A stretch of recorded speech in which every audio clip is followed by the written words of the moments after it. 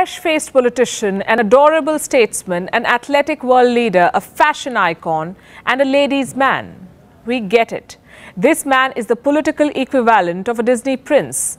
But the kind of media attention his hair locks and chiseled jawline evoke leaves one wondering if the media is so smitten by his never-ending photo ops that they can't seem to objectively analyze his actions in office.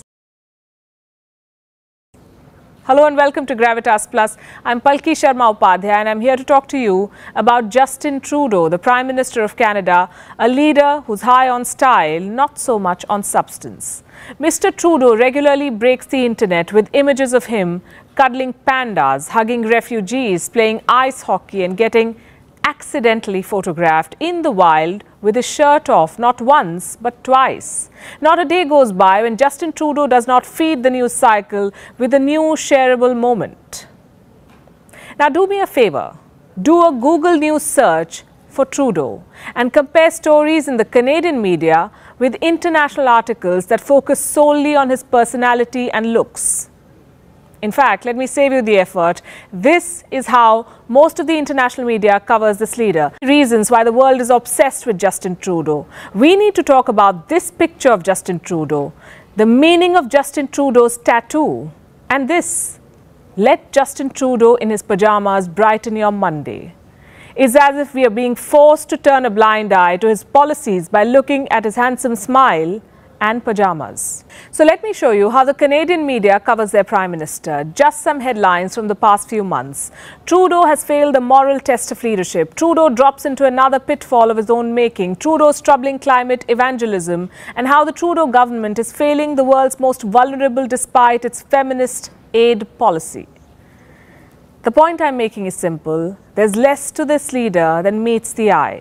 His global image is largely the product of people's fascination with the novelty of his personal brand. But in reality, the gap between his words and actions is too big to cork.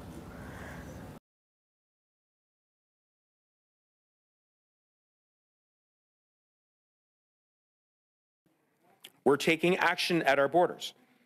Through investments in the CBSA, RCMP, and other law enforcement branches, we're taking aim at traffickers and stopping the illegal trafficking of guns from coming into our country. And indeed, in 2021, just last year, the CBSA had a record year for illegal gun seizures. Assault weapons like AR-15s serve just one purpose, and that's to kill innocent people. They don't belong in Canada, which is why we banned them 2 years ago.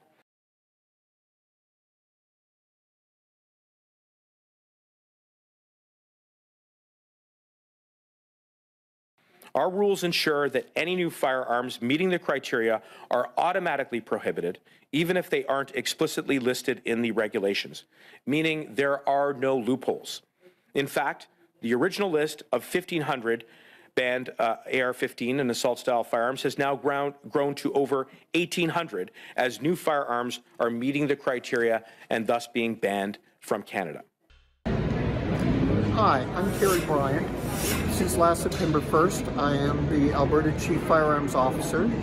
I have just recently written a letter to the Federal Minister of Public Safety, the Honourable Marco Mendocino, in which I indicated that I called on him to withdraw the order in council, which was passed in or implemented in May, banning over 1,500 types of modern and traditional military and modern and traditional sporting firearms and many other military artifacts, historical treasures. And I called on him to either drop that prohibition altogether, or if he can't drop it altogether, to at least allow provinces to opt out. The reasoning behind this is something that I think can appeal to both gun owners and non-gun owners alike. Gun owners, of course, understand that this is a meaningless waste of money. It's probably going to cost billions of dollars. It will be another multi-billion-dollar boondoggle, just like the long gun registry. and they understand that in essence there's nothing wrong with these guns. There's no evidence that has been brought forward to show that these guns are anything that represents a danger to the Canadian public when they're in the hands of properly vetted legal Canadian gun owners.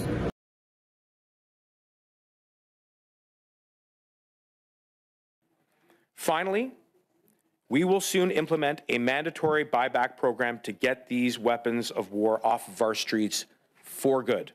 Now is not the time for politicians to exploit fears and to pit people one against the other.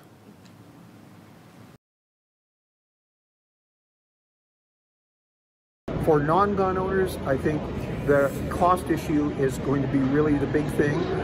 As we saw with the long gun boondoggle, when government says something's going to cost one amount, it often costs a vastly larger amount, particularly once all the administration costs are brought in. And those administration costs are not just dollars. That's actually going to be the time of law enforcement personnel, for example, who will be diverted from pursuing criminals onto these meaningless administrative tasks like processing confiscations and compensations under this program. So for the non-gun owning public, I think it's really important that they understand how much this is going to cost, how many precious resources it's going to take away, and how many better uses there are for those resources. We should instead be spending that money to hire more border officers so that we can stop guns coming in illegally across the border. We need to hire more firearms officers so we can do a more complete and timely job in processing PAL applications and ensuring that people are properly screened. We need to hire more police officers, particularly in guns and gangs units. A lot of these units they do great work, but they're underfunded. They need more resources, and they need stable resources over the long term. And then finally, we need to not only look at after the criminal acts have been committed, we need to look at preventing them from happening in the first place by having more social workers to keep people out of gangs, drug addiction counselors to get people off drugs, because it's a drug trade that fuels a lot of this criminal trade in guns and the violence that is racking Canadian streets. Hundred models of assault-style weapons, including the Ruger Mini-14 used at Polytechnique and the AR-15. We also expanded background checks to keep firearms out of the wrong hands. We did it because it was what responsible leadership required us to do.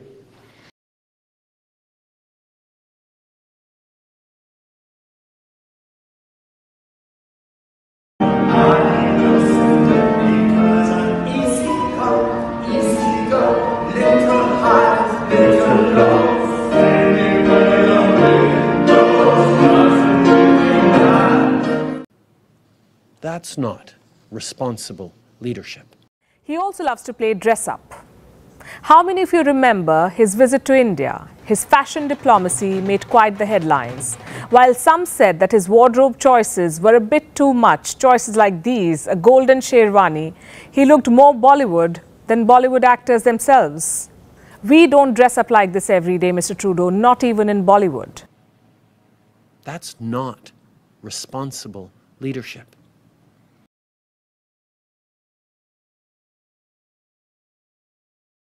That's not responsible leadership. Justin Trudeau likes to project himself as a champion of equality, but time and again his carefully cultivated image of the poster boy liberal has been called into serious question by pictures and images like these. This is the righteous Mr. Trudeau dressed up as Aladdin in a turban and robes and brown face makeup at a party in 2001. And this is again the virtuous Mr. Trudeau wearing black face makeup and an afro wig, apparently singing a Jamaican song. This one's from his school yearbook. What did Justin Trudeau have to say about these images? No prizes for guessing. I didn't see that from the layers of privilege that I have. So even though we've moved forward in significant ways as a government, what I did, the choices I made, hurt people who thought I was an ally. I am an ally, but this is something that obviously I deeply regret and I never should have done. If I had $1 for every time Justin Trudeau apologized, I'd be swimming in cash. Is not responsible leadership.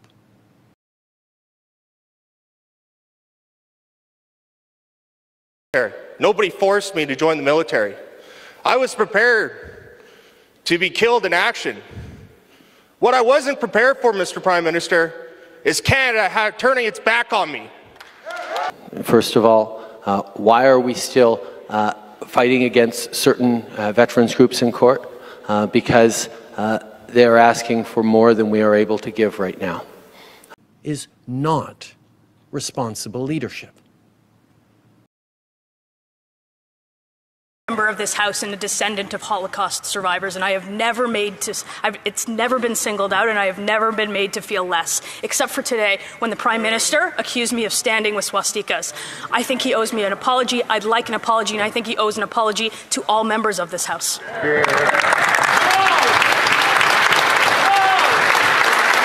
Is not responsible leadership.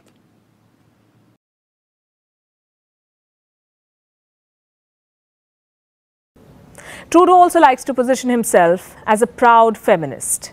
He says he has no tolerance for sexual harassment. In August 2000, a female reporter accused him of having groped her at a music festival. Trudeau apparently apologized. The controversy died down. In 2018, 3 years after he became the Prime Minister of Canada, it resurfaced. Trudeau was questioned about this incident and his apology, and this is what he had to say. If I apologized later, then it would be because I sensed that she was not entirely comfortable with the interaction we had. I apologized in the moment. I certainly feel that again, I don't want to speak for her. I don't want to presume how she feels now. Is not responsible leadership. And this is not the end of our Trudeau story. The Canadian Prime Minister also loves to wade into the internal affairs of other countries. I'm sure you know what I'm talking about here. Justin Trudeau tried to lecture India on the farmer protests. He tried to play the spokesperson for the protesters. Did the farmers ask him to do this? No, they did not. Did he help their cause with his statements? No, he did not. Nonetheless, Trudeau has been going on and on about fundamental rights. He says he will always stand up for the right to peaceful protest. Canada will always be there to defend the right of peaceful protest. We believe in the importance of dialogue, and that's why we've reached out through multiple means directly to the Indian authorities. And last week, thousands of Canadian truckers reached their limit. A convoy of truckers converged on the capital city, Ottawa, to demand peacefully, cheerfully, but persistently an end to Justin Trudeau's tyranny. Justin Trudeau's response to this display of democracy, he fled the city. Trudeau evacuated his official residence and hid in an undisclosed location. He is still cowering there tonight. When Canadian citizens protested, Trudeau asked them to respect the rule of law. When Indian farmers protested, Trudeau turned it into an issue of human rights. Irony would have shot itself and died 1,000 deaths.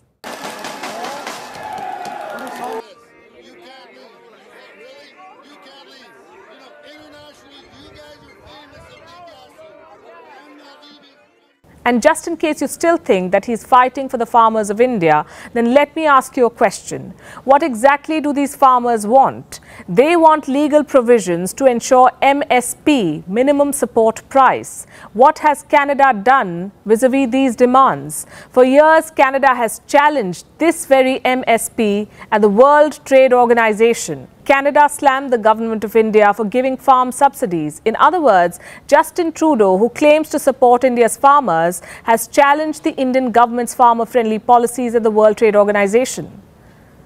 Then what explains his activism over the farmer protest? One word: politics. He tried to use India's farmer protests for his own selfish interests. He's catering to the sentiments of Canada's powerful Sikh community that has become a huge voting bloc. He is pleasing the 18 Sikh MPs in Canada, 4 of whom are part of his cabinet. Is not responsible leadership. And it's not the only thing that's collapsing. The Canadian economy is in deep trouble. 1 in 5 Canadians now report going hungry because of inflation. Thankfully, they've got Justin Trudeau on the scene, and he's got a plan. He announced just the other day he's going to deal with Canada's biggest problem, and that, of course, is Two-Spirit Eskimos. They're facing a lot of discrimination. And to rectify that, Trudeau announced that Canada will invest $100 million in a, quote, historic action plan for something called, and we're quoting, the 2SLGBTQI plus communities. Those communities are hurting, not that Justin Trudeau can identify who they are exactly. Here's part of his announcement. Since day one, our government has been committed to protecting the rights of two-spirit, lesbian, gay, bisexual, transgender, queer, intersex, and additional sexuality and gender diverse people. Remember when liberals used to say, we don't care about your sex lives, we don't care who you sleep with? You kind of never imagined when they were saying that they'd be awarding tax dollars to people on the basis of who they sleep with. Really? We should also note that Justin Trudeau spelled out all of those words. The acronym LGBTQ+ has given him some trouble before because, like everyone else on planet Earth, he has no freaking idea what it means. Here he was in September. I will never apologize for standing up for an LGBTQ2+ kids' rights. You can imagine him practicing in the mirror. But no one told him what the letters stand for because, again, nobody knows. And the acronym has since grown. It's now 2SLGBTQI+. And if you don't know it, you're a bigot because they're getting $100 million for some reason, even though we can't identify them and no one knows what a two-spirit is, but shut up. How much of that money is coming from the truckers whose bank accounts Trudeau seized? Is not responsible leadership. Mr. Speaker, we all know that the rules of the House do not permit us to eat in this place. And I can't help but observing that during the last vote, a number of people were eating in their seats, including the Minister of Defence, the Minister of Canadian Heritage, and the Prime Minister, who appeared to be hiding a bagel in his desk. Mr. Speaker, the Prime Minister has already stained this place with corruption. He does not need to stain it with mustard as well. Exactly. Order. Indeed, Mr. Speaker, I apologize. It was a chocolate bar, but I apologize. Thank you, Mr. Speaker. Thank the honourable member for is not responsible leadership.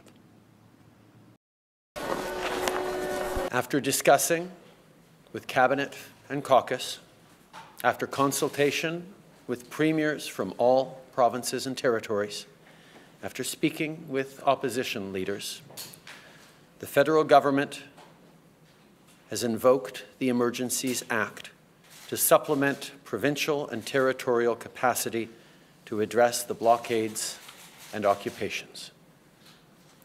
I want to be very clear. The scope of these measures will be time-limited, geographically targeted, as well as reasonable and proportionate to the threats they are meant to address. The Emergencies Act will be used to strengthen and support law enforcement agencies at all levels across the country. This is about keeping Canadians safe, protecting people's jobs, and restoring confidence in our institutions.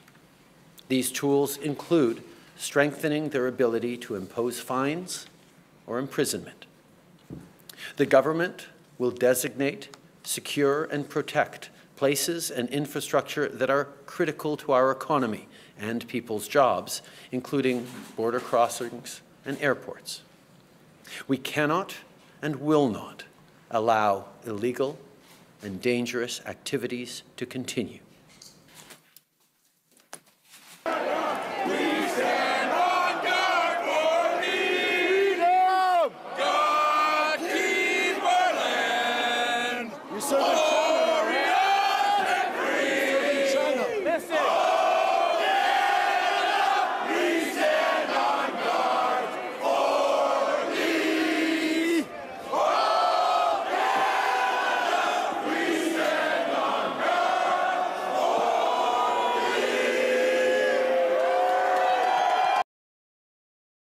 Thank you very much, Mr. Speaker, and it gives me great honour and privilege to be speaking on Bill C-71. And at the outset, I'd like to be saying that I will be sharing my time with the member for Glengarry Prescott Russell.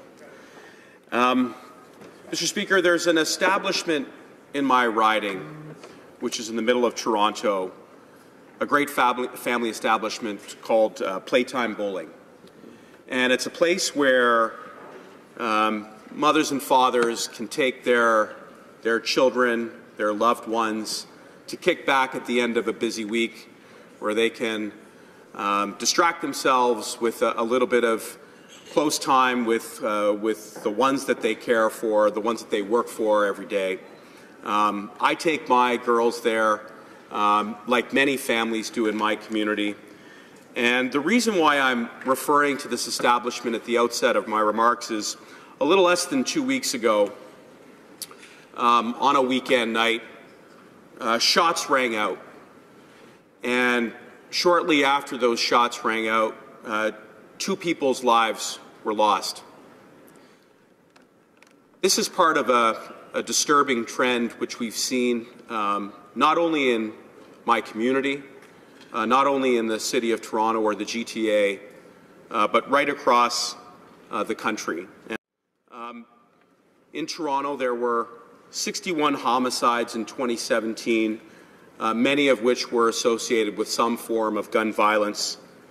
In 2018, there have been 28 shooting incidents already reported.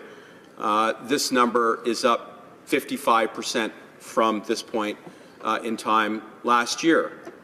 And I want to say that this is in spite of the great efforts of local police officers with Toronto Police Services and with many actors within the law enforcement.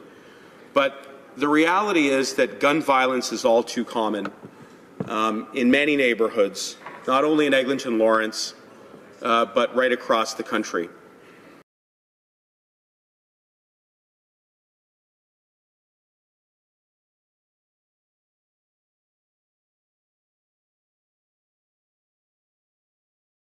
Bill C-5 addresses systemic racism and discrimination in the criminal justice system by promoting a fairer and more effective justice system that, among other things, will provide courts with increased judicial discretion at sentencing through the elimination of some mandatory minimum penalties of imprisonments and restrictions on the imposition of conditional sentences of imprisonment.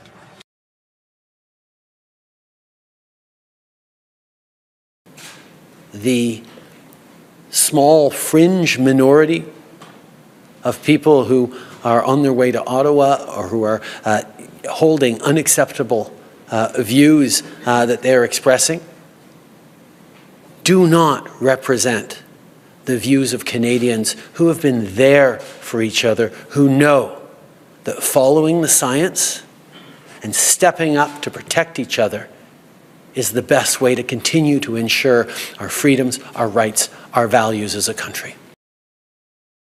But even after all this is ended, Conservative MPs still can't pick a lane.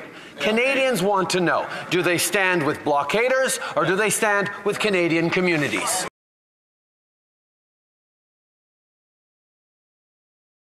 Canadians at home, watching in disgust and disbelief at this behaviour, wondering how this could have happened in our nation's capital after everything we've been through together. This is not the story of our pandemic, of our country, of our people. Canada is strong because you are strong. Police were clear that they needed tools not held by any federal, provincial, or territorial law. It was only after we got advice from law enforcement that we invoked the Emergencies Act. Through you, Madam Chair, did yourself or anyone in the OPS request the invocation of the Emergency Act? I did not make that request. I'm not aware of anybody else in the Ottawa Police Service who did. We invoked the Emergencies Act after we received advice from law enforcement. The advice we received was to invoke the Emergencies Act. The Trudeau government caught lying again about the Emergencies Act. Hi, I'm Brian Lilly, political columnist with the Toronto Sun. We've heard that claim from Marco Mendicino, the public safety minister, time and time again. They only brought in the Emergencies Act because, well, the police asked for it. It was at the request of the police after consulting with the police. Check out this compilation from Cosman over at the True North Centre. Look, I don't want to speak for every last serving member of law enforcement, but there was a very strong consensus that we needed to invoke the act. We invoked the act because it was the advice of nonpartisan professional law enforcement. The advice that we were getting was that that law enforcement needed the Emergencies Act. It was only after we got advice from law enforcement that we invoked the Emergencies Act. And that advice came from very experienced law enforcement. We had to invoke the Emergencies Act, and we did so on the basis of nonpartisan professional advice from law enforcement. And that was the advice that we were receiving from law enforcement, and one of the main reasons why we invoked the Emergencies Act. We got the advice from our law enforcement that we'd met the threshold. They then came to their judgment, as you say, and thereafter, we came to ours on the basis of the advice that we were getting from law enforcement. Of course, since those claims were made, we found out that they're not true at all. The RCMP commissioner clearly stated in committee yesterday that the RCMP didn't request that the act be invoked and that police used existing legislation to resolve border blockades. Brenda Lucki, the commissioner of the RCMP, appeared before a Commons committee investigating the use of the Emergencies Act and said her department never asked for it. The former chief of the Ottawa Police, Peter Slowly, said he never asked for it. And acting police chief Steve Bell, who replaced him, said the same thing. Now Mendicino's department is saying, look, he's just been misunderstood. No, he's not been misunderstood. Like so many issues surrounding the use of the Emergencies Act, he's been caught lying. Now, that's unparliamentary language, but thankfully for Minister Mendicino, I'm not in Parliament. But he is not telling the truth. He has fibbed. He has lied. He has changed and altered his story more than once. They invoked the Emergencies Act because it was politically popular, but it wasn't needed to clear out the protests, the convoy in Ottawa. What was needed was for the local police service, Ottawa Police, the people in charge, to do their jobs. And once Peter Slowly was fired, once Steve Bell took over and regular police tactics were used instead of progressive policing, the streets were cleared. That's all that it took.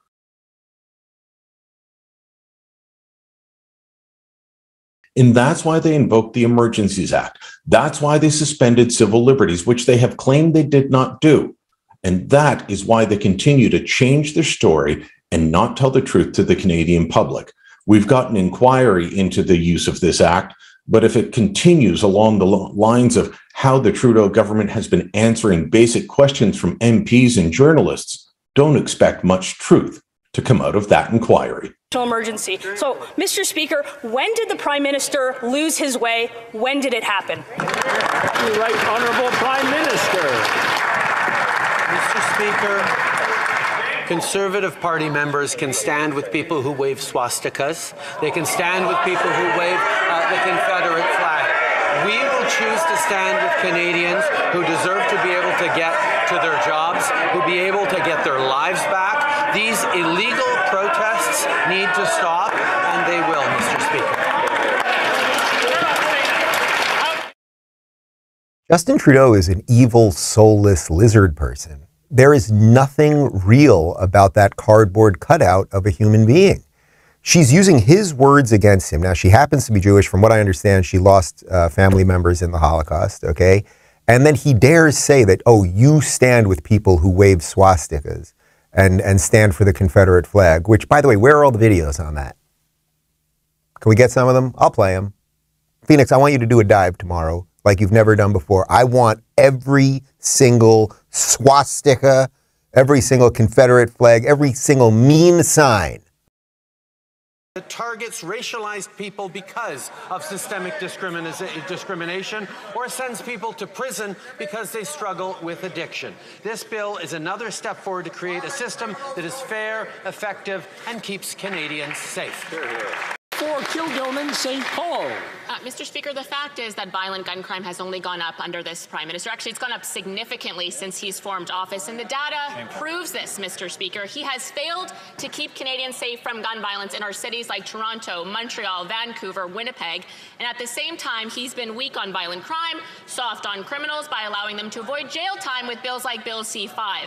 Mr. Speaker, when will this Prime Minister drop his failed approach, stop putting our communities at risk, and go after dangerous criminals with guns? Mr. Speaker, our criminal justice reform legislation turns the page on failed conservative policies that ignored systemic racism and discrimination.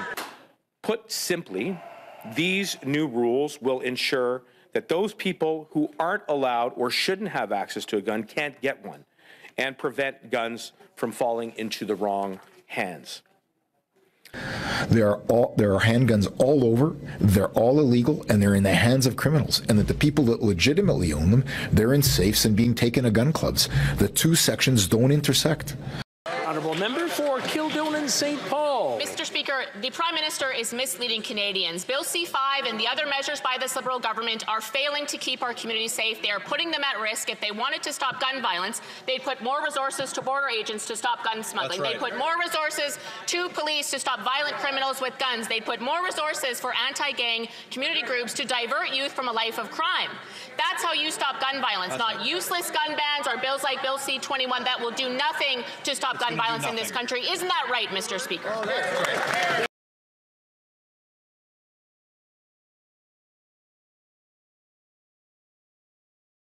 Honourable Prime Minister.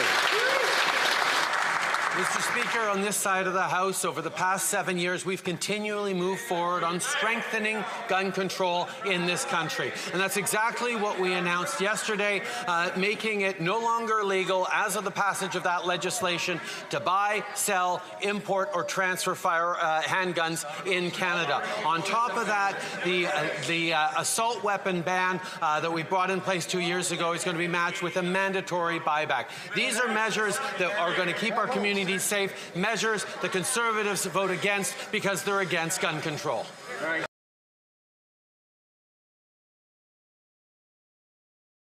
It is horrific what has occurred in our province today.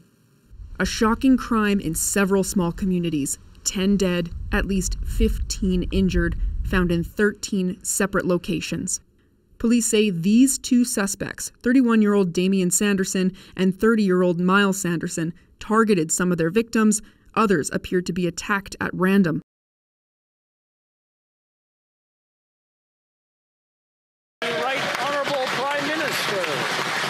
Speaker, while Conservative members parrot talking points from the gun lobby, we will continue to act on keeping Canadians safe. That's exactly what we've continued to do over the past many years, and what we continue to move forward with on stronger gun control, while at the same time we do invest in communities, while we do invest in more tools for CBSA and RCMP to interdict guns at the border. Indeed, over the past year, we interdicted twice as many guns as we had the year before. Our plan is working, Mr. Speaker. We're going to continue to keep Canadians safe.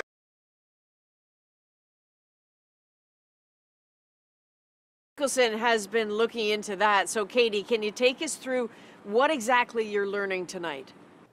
Right, so Adrian, what we received this evening were Miles Sanderson's parole documents, and they paint a disturbing picture of an explosively violent offender whose criminal record started young. The documents outline 20 years of violence, 59 convictions, assault with a weapon, uttering threats, assaulting a police officer, robbery, and a long history of alcohol and drug abuse. It specifically mentions cocaine. And there is a disturbing history of intimate partner violence, something he himself was exposed to in childhood.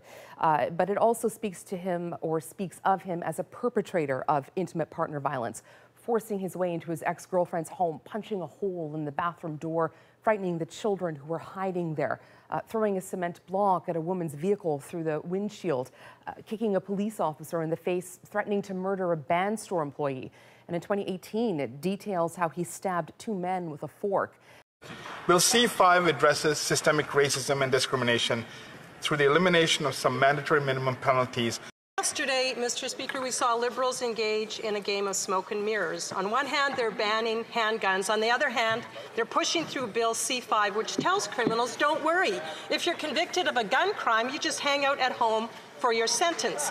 This is not keeping communities safe, and it is not reassuring to moms and dads who are worried about their kids. So will the Prime Minister get serious about keeping vulnerable communities safe, scrap Bill C-5, and legislate tough penalties for gun criminals?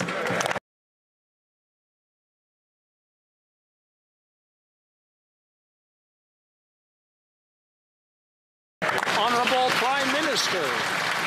Speaker, it's absolutely true that we move forward to present legislation that, once passed, will make it no longer legal to buy, sell, transfer, or import handguns anywhere in Canada.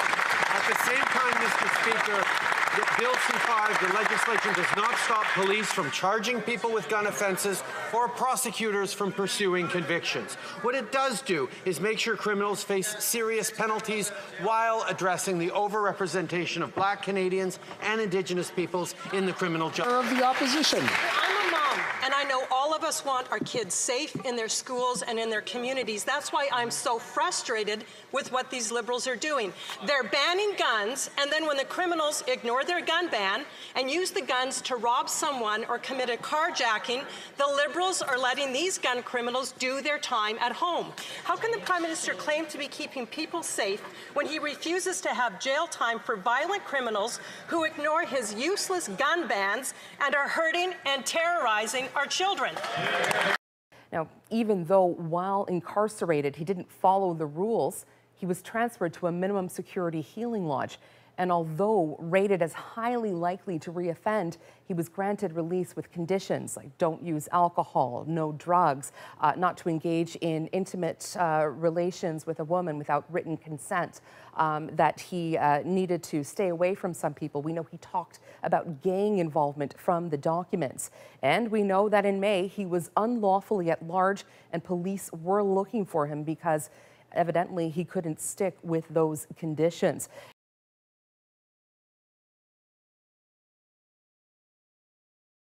But we promised to go even further to protect our communities. We proposed to invest to help provinces and territories put restrictions on handguns within their jurisdictions. I can tell you that the Canadian Association of Chiefs of Police have indicated that that won't make any difference. When we seize handguns, the handguns are always almost 100% in the possession of people who have no legal right to possess them. They're almost always stolen or illegally obtained. I simply don't see, as a 27-year veteran, how adding another layer of law will make any difference anywhere in this country. When we stop somebody in this city, and police do this every single day, and they have a handgun, somehow saying that this jurisdiction, that Winnipeg is handgun free, and I'll use air quotes, is going to make it safer or easy for us is just nonsense. It won't make any difference whatsoever. However, in our discussions with law enforcement, advocates, and experts, it became apparent that we needed a different solution. As Chief Firearms Officer, I have two main responsibilities. I have a mandate letter, which means that I run the Canadian Firearms Program in Alberta as it is currently structured. But I also have a mandate to advocate for change. And that change should be in the direction of ensuring that the law targets the people who are doing bad things and leaves law-abiding firearms owners to their peaceful activities as much as possible. And so to that end. So we decided to take a new route, something that would tackle this issue at a national level. And so today, we're moving forward. We're introducing legislation to implement a national freeze on handgun ownership. What this means is that it will no longer be possible to buy, sell, transfer, or import handguns anywhere in Canada. There are handguns all over, they're all illegal, and they're in the hands of criminals. And that the people that legitimately own them, they're in safes and being taken to gun clubs. The two sections don't intersect. Today, I'm announcing the implementation of new, sensible, and safer rules around the sale and transfer of firearms. First, effective May 18, individuals and businesses transferring or selling a non-restricted firearm will need to confirm the purchaser's identity and validate that they hold and are still eligible to hold an appropriate firearms license, validate the transferee's license information to the registrar of firearms to avoid fraud and confirm that the license has not been revoked or suspended, and obtain a reference number from the registrar in order to proceed with the acquisition. And this all can be done easily and instantaneously through the Canadian Firearm Programs portal, which is available online 24/7. It's no different than there being a stolen car in Winnipeg and somebody saying, you know, it should be illegal to bring stolen cars into Winnipeg. People are going to get their hands on handguns. We live next door to the largest gun market in the entire planet. If you want guns, you're going to be able to get handguns. And saying somehow that they shouldn't be legal, and the discussions are, from what I understand, that they should be illegal in certain jurisdictions. So I legally own a gun in Ile-des-Chênes, and it gets stolen, it gets brought into Winnipeg. The current laws deal with all of that very effectively, and having some jurisdictional law in a particular area, and I can tell you this in terms of all of my colleagues who own guns as part of our job as law enforcement and investigate gun issues every day, the people at the forefront of that just shrug their shoulders and go, I guess if it makes someone somewhere think that they're doing something, that's great, but that's not what's going to happen. It will not change one thing from a law enforcement standpoint anywhere. So I hope Minister Mendocino will respond favorably to my requests. I have offered the full assistance of myself and my team to implement this idea of finding alternative ways of spending the money. I consult widely with law enforcement and other resources within the province of Alberta, and I can give him no shortage of alternative uses of the resources that would be much better ways of spending billions of dollars of taxpayers' precious hard-earned money. Thank you.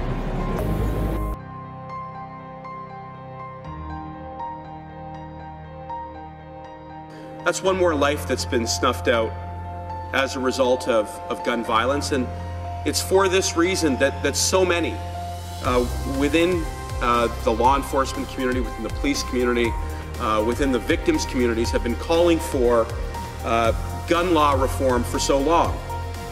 And Bill C-71 is a response to those calls. So if someone owns a gun legitimately and it's stolen and it's brought into Winnipeg, somebody saying, well, it's illegal to have that gun in Winnipeg is just another layer of, and I guess it might make some people feel good, but it will not change the threat level one iota.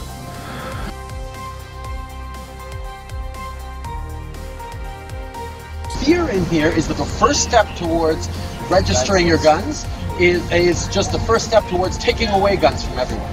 That's never going to happen because here in Canada we have a culture that has grown up with guns and that respects the need to go out into the wilderness and shoot things from time to time. Did you catch that? Did you catch that? These are bad people. We live in a time where the people who pretend to be the good people are the bad people. Mr. Trudeau chose today instead to spit in their face. I want to choose my words very carefully. I know words matter. The words that we speak here and in Parliament matter. What Mr. Trudeau proved himself today was to be a liar, was to be of the most cynical variety of politician, saying whatever it takes to get elected, then once elected, seeking any excuse, however weak, however absent, to justify that lie to Canadians. He promised to be different. He promised not to conduct himself this way, but to conduct himself with honor and integrity. I'm not sure the Liberals understand what the word respect means, because to have made such a black and white promise and then to feel so casual and cynical in breaking that promise, it puts into question any commitment, any promise Mr. Trudeau makes or has made in the past. But on behalf of the hundreds of thousands of Canadians who participated and the millions of Canadians who voted for this Liberal Party, for this Prime Minister, who said he would be different.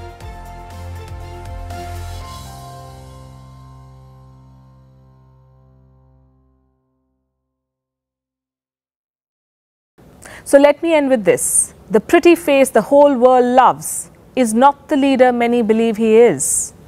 He may have a famous last name, good looks, and Canada's top job, but Justin Trudeau is a far cry from being a statesman. Trudeau's got nothing now. And what happens? What happens to someone who has no principles? What happens to someone who comes in preaching rainbows and diversity and all of that nonsense when they have painted themselves into a corner? Because he did this to himself. It did not have to be this way.